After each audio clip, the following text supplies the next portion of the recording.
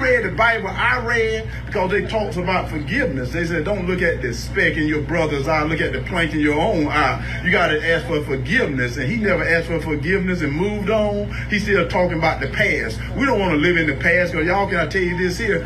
Archie Bunker wouldn't even be on the air today, would it now? And I tell you what, I used to love Archie Bunker. Did you not like Archie Bunker? But because of Senator Warnock, it wouldn't be on air, because he's still living in the past. You got to. I don't know what he's talking about.